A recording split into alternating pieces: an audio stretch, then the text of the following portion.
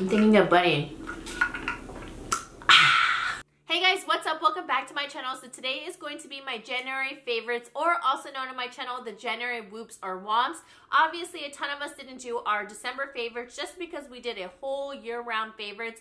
I did this in a 3-part series, so if you missed those videos, go check them out. Now, I am in a different background, and I feel like a lot of you are going to appreciate it. I personally just really like this feel right now. It feels more like let's hang out, let's be chill, you know, girl time. I mean, not like I don't like the backgrounds, because I think they look really nice and you're able to just concentrate on the product. But low-key, I was just missing like a cute little cozy background. So let me know down below if you guys like this background. As you can see, I got this picture off of Etsy. Isn't it so cute? That's what I wanted to hang up, and it says Aloha on the side right there. And I don't know, I just love my WhatWouldLizzyDo little initials and my whole pineapples down there. Oh my gosh, you guys know I love pineapples, and I actually have a pineapple favorite this month. You guys, Valentine's Day is right around the corner, and Starbucks came out with some Valentine's Day edition glasses, like tumblers and mugs. Every single year, it's like my favorite time to buy Starbucks mugs. Last year, I ended up getting like every single one, and this year I was like, no. This year, I have to be good. I'm not gonna buy anything unless it's like really super, super cute.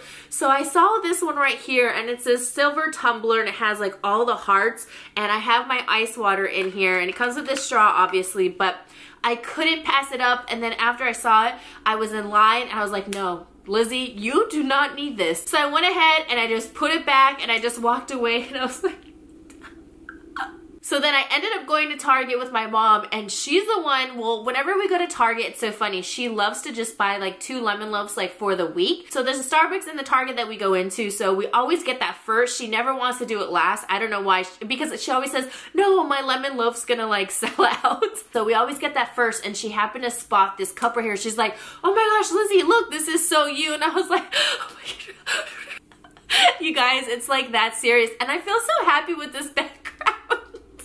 I'm sorry if I'm annoying some of you guys, but so all I can say is it too late to say sorry? I honestly don't like that song. So then she ended up picking it up and showing me. I was like, oh my gosh, I was gonna get it, but I told myself I don't need it. And she's like, oh, I'm getting it. That's it. That's your Valentine's Day gift. So my mom, you know, she got it for me, and I was like so excited. Wow, that was like really long just for this, but look how cute it is. And hydrate, kids. Okay, so now let's go on to something else. Let's talk about makeup. So Becca ended up sending PR packages with different products and new things and all of that. I'm sure you probably noticed a ton of people talking about Becca lately.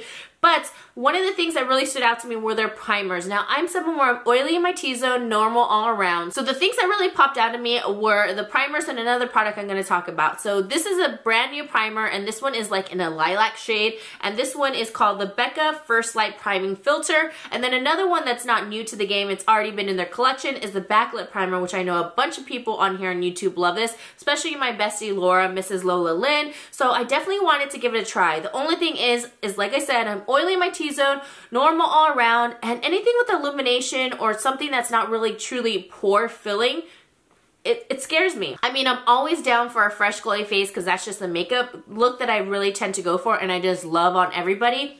But I don't really kind of gear towards these primers. Oh my gosh. These ones are actually really good and perfect for a very nice fresh face. These two primers are completely different. Now I'll talk about this one first. When you first pump this out, it has like more of a illumination and glow and champagne shade to it. I absolutely love the way it makes my face look. This is the one I've been using a ton just because I do love that glowiness. Now what I'll do is I'll just put it all around my face but not hit my T-zone. I'll do my normal foundation and that is it, and just my whole face is just glowing. I look angelic, just like an angel. I'm kidding. And then with this primer, it's completely different. Now, when you swatch this one, it has a more dewy and wet feel, but still really nice and glowy. When you look at these side by side, you can totally see the difference. One has more of an illumination and shimmer almost, not a glitter, but an illumination of a champagne. And the other one just looks wet and dewy. So I have been enjoying both of these. I just started using this a little bit more just because I was so obsessed with this one. So I am currently wearing the primer, the backlit primer, all around my face today, except in my my T-zone. I haven't blot once. I did my makeup at 7:30 in the morning. Right now it is 3:20, and look, it doesn't make my face look greasy at all, just as long as I don't put it in my T-zone, because if I put it in my T-zone, it's really like illuminated, and I start to look a little bit greasy after like 3 hours, I would say, just because it's like oils, illumination, it's just like... If you've been having like a hard night and you don't want someone to know the next day, I would probably just kind of sneak this in your makeup routine that day. Also with this one, you can mix it in with your foundation, which I haven't tried yet, but I know a ton of people do, and it gives like a nice glow to your foundation. Now the foundation I've been trying out and just been loving, and it's been great for every day, and I said I was going to do a whoop or womp on it, but I decided, you know what, I'm not really going to, because I honestly don't have any cons about it. I used this in my last Get Ready. Go check that video out. I just recently posted it. I'm in the shade number 40. This one is in True Beige. This is great for every day. This is the only cushion foundation I absolutely love. There's some coverage to it. It comes with a sponge, but I don't use it. It really didn't do anything except just soak up all my product. So what I like to do is I just like to put my flat top kabuki in here, dip in, and then spread all around. It has like a really nice thin consistency, yet there is actual coverage. I've tried other cushion foundations. None of them have worked or even wowed me. This lasts a really long time. Like I said, I haven't blotted, and I put my makeup on at 7:30. I get oily in my T-zone. I am a little bit oily right now just because I wanted to show you what my face truly looks like with like the wear of these products I'm going to be showing you, but it just feels super lightweight, perfect for every day, and has medium coverage. If you're not really into cushion foundations, this might be an exception because I don't like any of them except this one. Okay, so next up is a palette. Now again, I used it in that Get Ready, and I'm sure you're like, shut up about that damn Get Ready. But I ended up using the Marble collection from Beige. So I have been using this palette the past 2 weeks, and they do have a warm one and they do have a cool one because I love warm shades. I'm currently wearing it on my eyes today. This is the first time I do like a more smokier, deeper look with it. Just very simple. Have this on the lid, this and this in the crease, and this also to kind of smoke out, and that is it. But I use completely different colors in that Get Ready, and I think the quality is awesome. Like this one actually blew me away. I don't really care for like the really big palettes of BH. I like the smaller ones. I just find like the smaller palettes have more love in them for some reason, and the quality is super good. So I don't know, I feel like they've stepped up their game, and I absolutely love it. Now for a highlighter that I'm absolutely been loving is what I'm wearing today. It is a number 2 from Makeup Forever. They use these in like a split duo before, and it was a bronzer and the highlight. So they have 2 shades, but this is my favorite, number 2. Actually, number 1 looks good as well, but I just love golden shades. I wanted to mention this one because I feel like it just melts into the skin, and if you've been looking for another gold highlighter, I mean, because you know all our gold highlighters just look different, right? And I find that this is probably like the number 1 dupe for the MAC one that everybody's after, Estee Lauder Heat Wave, like all of those limited edition golden shades.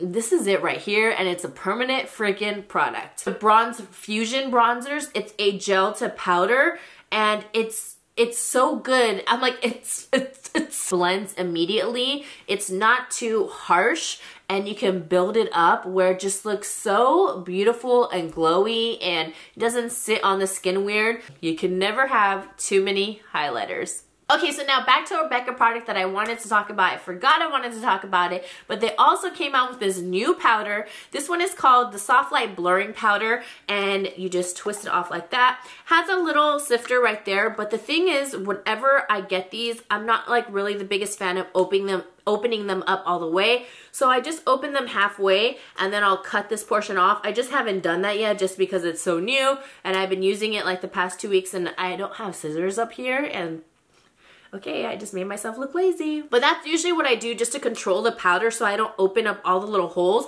or else this stuff is gonna get all over the place. But at first when I got this product, I was like, oh, that's pretty cool. But then again, I wasn't really thinking it was gonna be that great because, yeah, it says blurring powder. So I'm like, what's with all this magic stuff? Blurring powder, Urban Decay Optical Illusion. Like, I ain't no magician. I mean, makeup definitely can make us all look very different. So maybe it's fitting. Yeah, we're magicians. And it came with a brush. You don't need the brush, but the brush is very bomb. It is this one right here. It is very soft, and when you place it on your face, damn, this is soft. You don't need it though. You can just use a fluffy brush, but if you're someone that you're just like, oh, I kind of want to invest in like a nice soft, you know, light dusting brush, or just to do a soft set all over the face, and This is very, very soft. So I went ahead and dipped my brush, placed it all over. Oh my gosh, I have a clip where I'm going to show you of me using it. You'll see, like I'll dip just a little bit of product, I'll place it over my face. It looks so soft. You can totally see the difference on one side of my face as opposed to the other. This is like magic dust, I'm telling you. We are magicians. Abracadabra. This one is a filter powder, so get you a sample of this and try it out and you can be like, whoa, like, whoa. Okay, so now on to my two Womps. Those are all my oh wait, I forgot my pineapple favorite. I actually have two and I wanted to show you this one. Okay, so the first one is from Bath & Body Works. So if you haven't seen these, they're just basically like little night lights where you put the little fragrance. I forgot what they're called. FYI, I love turquoise waters. It smells so good. They came out with a pineapple one. I think it's so cute. So this one is a nightlight. So I have this one in my bathroom. I know these end up like selling out and then they have like different ones. And then my other pineapple favorite is from a subscriber. She sent it to me for Christmas as a gift and I just wanted to give another shout out. I already talked about it on my Vlogmas, but I don't know. I just thought it was just so cute and I love it. And I was reading comments because people were like, where did you get that? So I have this on my backpack right now and I think it's so adorable. Oh yeah, I saw the comments. Sorry, almost forgot. And so she got it at Walmart. So if you guys are interested, she found this at Walmart. I'm not sure, like obviously, I think she lives in a different state. I believe what I saw on the card. Yeah, she wasn't from California. I would have remembered that. But isn't this the most adorable like keychain ever? And I just love like the whole crown top and this is just so cute. So thank you again. It's like, it's my favorite. So now on to my two Womps. Okay, so now for my first Womp was something I was testing out with the Maybelline Dream Cushion. And they also launched these two, well not these two, but a couple different colors of concealer. Now this is the Brightening Creamy Concealer and I was really excited because when they sent this out, they put like this card and it says it's distinctly for underneath the eyes. That it's going to be really nice and smooth, creamy, illuminating. It's going to mask your dark circles. So I was just like, yes, I'm a concealer junkie. This is awesome. And they were terrible. I mean, yeah, they're like nice and creamy. I'll kind of do like a swatch right here of that one and then also this one. But they're creamy, but I can only see myself using them to spot correct. I did not like these underneath the eyes.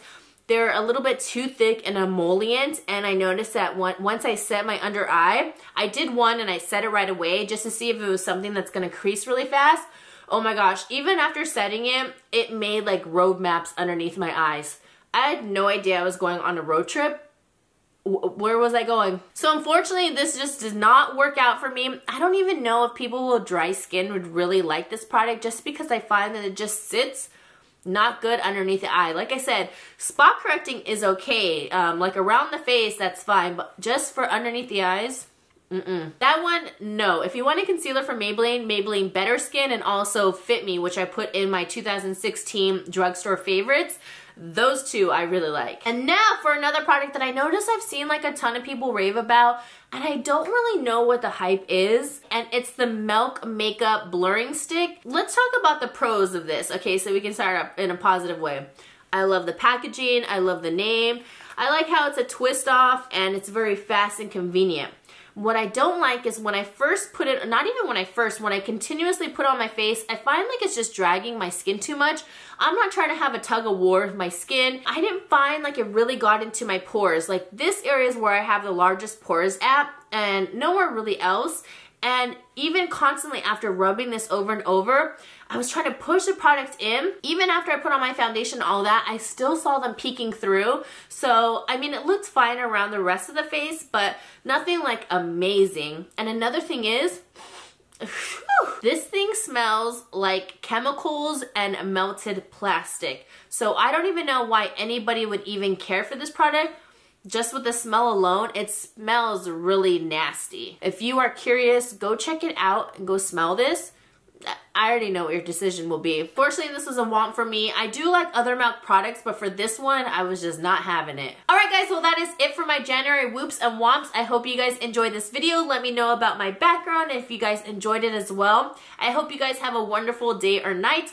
Also, my giveaway has recently ended. If you did not know, I did a huge giveaway on the entire content creator goodie bag from Generation Beauty. Now, if you comment to me or message me, DM, please do not. I always take a ton of time to try to figure out who's maybe commented twice, and I found it. It's like crazy. Or people who don't follow all the rules and all of that. I don't know. Or just kind of try to shortcut the comment and see, like, you could just tell that they just were there for the giveaway and didn't really bother to read what they're supposed to put. I'm really big on not cheaters winning or people who are just giveaway junkies. I want someone who truly deserves it, and I'm sure you guys really want that as well. And the ones who are really here and supportive want to have a true chance at winning. Now, I did just have 2 recent giveaway winners, and they were awesome. We DM'd. They were the sweetest girls ever, and that's who I want to win. A sweet girl or a guy. Okay? Alright, so now that I got that out of the way, I hope you guys had a wonderful day or night. Don't forget to subscribe to my channel and like this video if you want me to continue my monthly favorites. So I love you guys so much, and I'll see you guys in the next one. Woo!